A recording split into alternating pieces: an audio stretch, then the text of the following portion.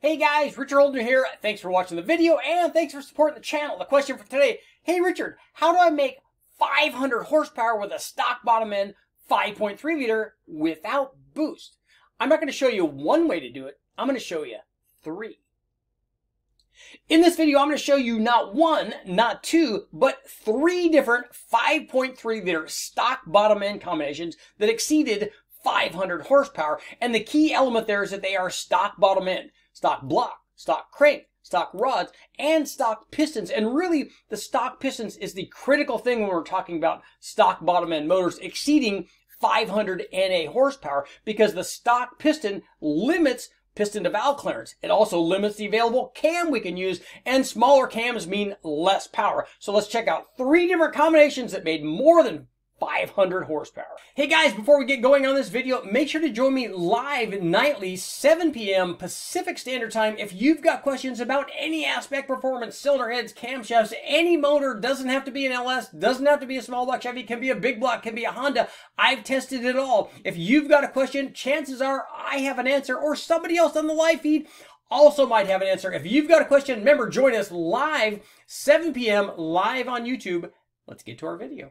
So to get things started in our three different 500 horsepower 5.3 liter stock bottom end combinations, we first need to take a look at basically a bone stock 5.3. And this is typical of what I see when we get something from the wrecking yard when we run it in bone stock trim. And by bone stock trim, I mean it's not stock.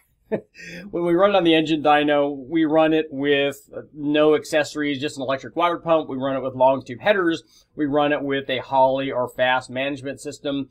And we run it with an open throttle body, so no air intake. These things always make more power than they're rated at because we're testing them in a different procedure, differently than they do from the factory. So this thing will make more than it's rated at. These are a 5.3 like this, an LM7, will typically be somewhere near 300 horsepower, plus or minus, rated from the factory, depending on what application it's used on. But when we run them with long tube headers and an optimized tune, and we run them a little colder with no air intake and no accessories and stuff, they make more power. This one made 354 horsepower at 5,300 RPM and 381 foot-pounds of torque at 4,000 RPM. You can see it's as we would expect of a truck motor. It's torquey. It makes more torque than horsepower, giving us a good indication what these things are really about. They're not designed for like an LS1 or LS2 or LS3 to make big power on the big end. They're designed for making more torque and pulling the truck around. But I'll show you what happened on our first combination, and I'm putting these in order of appearance. So this first one is the Big Bang 5.3 liter twin turbo deal that I did for Truckin' Magazine. My first Big Bang was the 4.8. We thought it was a 5.3. I did that for Hot Rod.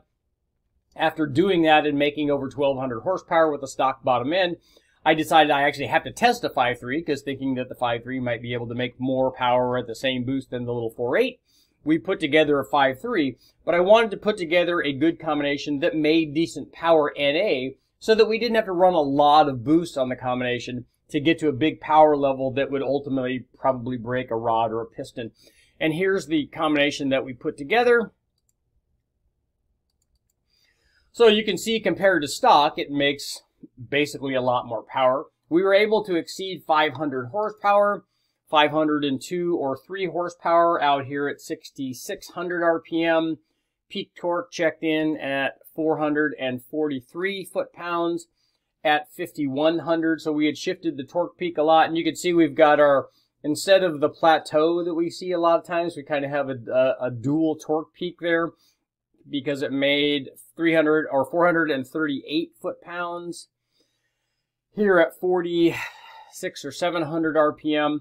These things make good power, and it's important to note, remember, all of these are with a stock bottom end. So stock block, crank, rods, pistons, and the stock pistons are really what limits us from making even more power because there's no valve release. We could put a lot more camshaft in this, but let's go over what this combination was. So again, the stock bottom end, and this was an LM7, so it was a dish piston. It had Trick Flow 215 heads on it, which are actually designed for a slightly bigger bore, but they work very well on this combination. We had a good-sized camshaft in this, and in this case, it was a Comp 281 LRR cam. is the Cathedral Port version. It's a 54-459-11 camshaft, so it's 617, 624 lift split, a 231, 239 degree duration split at 113 degree lobe separation angle. We use slightly longer push rods in this because of the trick flow heads. We top this with a fast LSX RT intake manifold and 102 millimeter throttle body. For the NA combination, we ran 1 3/4 headers with mufflers, but the mufflers don't really change the power when we run it. In fact, they make more of a difference in low speed power because of the length of the collector extension. But we almost always run a collector extension with the header when we run these things. This thing made best power at about 29 degrees of total timing. So again, we have the stock bottom end LM7 dish piston, so fairly low compression for the truck stuff. The later Gen 4 stuff has flat tops, and it would make a little bit more power on this stock combination. But we basically put heads, cam, and intake on the stock bottom end, and if you put the right kind of camshaft in and good flowing heads and a good intake manifold, this is how we get to the 500 horsepower level. And as you can see, we did that here. So now let's take a look at our next combination. Our second 500 horsepower stock bottom end 5.3 liter combination was actually the result of a Big Bang nitrous motor. So much like the Big Bang turbo stuff, what we were trying to find out is how much power you can make with the stock bottom end, but instead of using the turbos to turn the boost all the way up, we want to find out how much nitrous we could deploy, and I'll go ahead and show you the result. Here is the result of that. As you can see, it didn't turn out exactly like we wanted, but we were able to make a powerful naturally aspirated combination because just like with the turbo stuff, we wanted to start out with as much power as we could make with a stock bottom end kind of combination and then add lots of nitrous to that, hoping to get to a big number like we were looking for maybe 1,000 horsepower, something like that, by adding 500 horsepower with the nitrous, and you saw the results. But here is the combination that we put together before adding the nitrous to it, and we can compare that again to our stock motor, 354.5 horsepower, 381 foot-pounds. Here is the nitrous combination, and you can see again it made over 500 horsepower, 502 horsepower at 6,800 RPM, and torque was nice and flat. 408 or 9 foot-pounds of torque. Again, not nearly as, and we'll compare all of these at the end. We'll compare the different 5.3 liter combinations. You can see we lost power compared to the stock one, down below 4,500 RPM.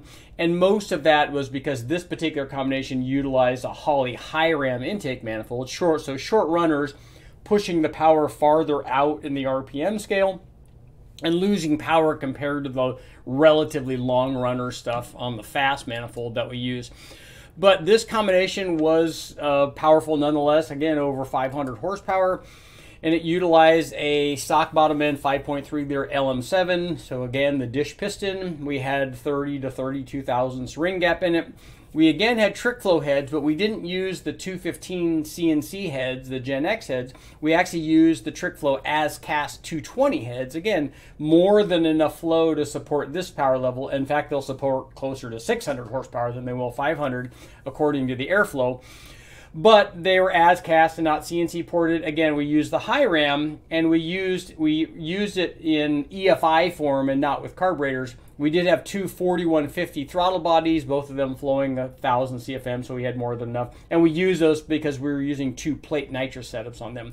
Again, we used a big camshaft in this. It was a BTR Stage 4 LS3 camshaft, which was a 618 596 lift split, 233 250 degree duration at 50, and 113 plus 3 on the LSA. Again, this was our baseline for the nitrous combination. Long tube headers, we ran 1 7/8 headers on this combination, and collector extensions, again, no accessories and an open throttle body. Our open throttle bodies, 2 of them, 2 4150s. So this Big Bang motor, stock bottom end, again, made over 500 horsepower. You can see it was kind of shifted more in the higher RPM scale because of that Holley high ram. But again, over 500 horsepower, did pretty well. Let's take a look at our next combination. Our final 5.3 liter combination was maybe the most interesting because it didn't utilize aftermarket CNC ported or even the big 220 as-cast cylinder heads from TrickFlow.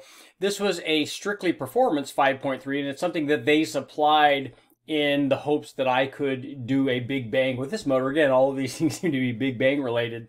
But again, this is our stock 5.3, 354, 55, 381 foot-pounds. But here is the strictly performance motor. And you can see it did exceed 500 right at 500, 501. In fact, here I'll go ahead and show you. When we put a radius entry on the throttle body, I'll go ahead and show you a photo of that. When we put a radius entry on it, it kind of picked up power everywhere, helped the airflow going in. So we were up to 509 horsepower with this combination. So it did very well. Peak torque checked in at 436 foot-pounds. Again, and like with the first combination, we have our kind of a dual torque peak out there. And we made peak power out here at 6,700 or so, and peak torque came at 5,800. So it was doing pretty well, but look down low, we never made less than the stock combination, and we loaded this thing at 3,100 RPM. So it was doing well. Now this combination was interesting, as I said, because not because of what it had, but more because of what it didn't have. It didn't have the very expensive aftermarket CNC heads like the TrickFlow stuff. Airflow also makes good 205 heads. Tony Mammal has some cool stuff. There's lots of good stuff out there.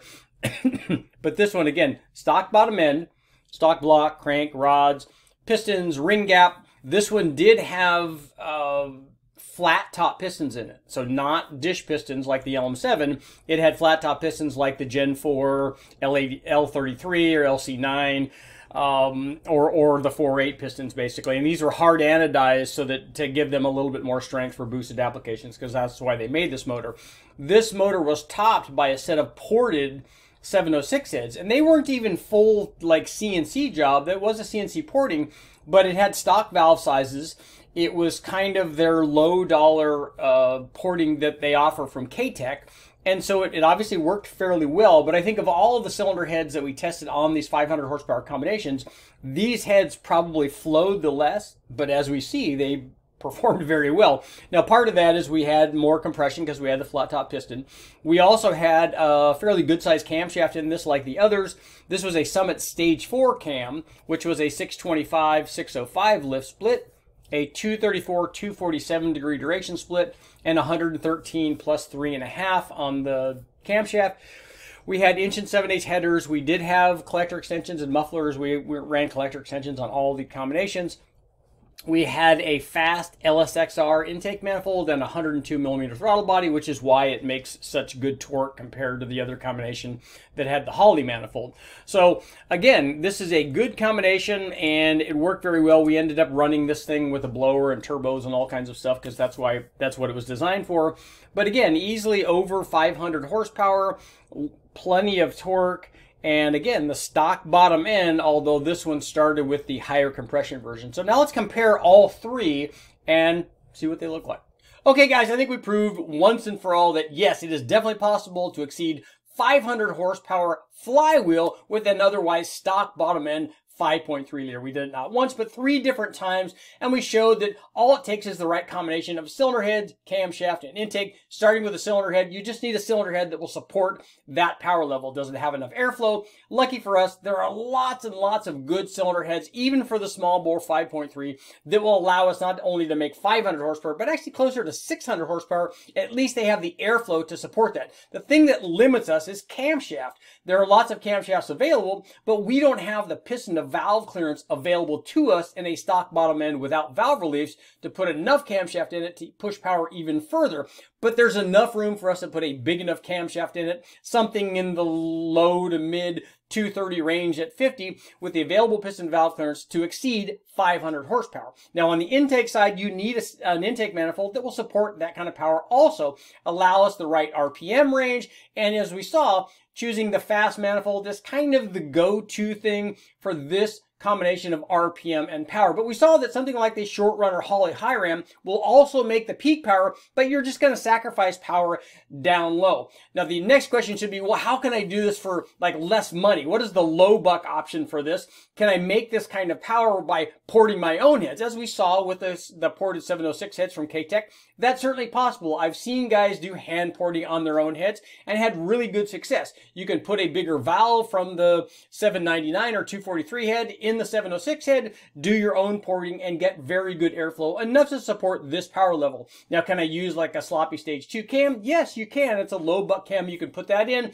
and then substitute a Trailblazer S that's intake manifold for the fast. You're never going to get to these power levels, but you're going to make a lot of power. Armature holder, make sure to like, share, subscribe, ring the bell, do all that stuff. More testing coming up.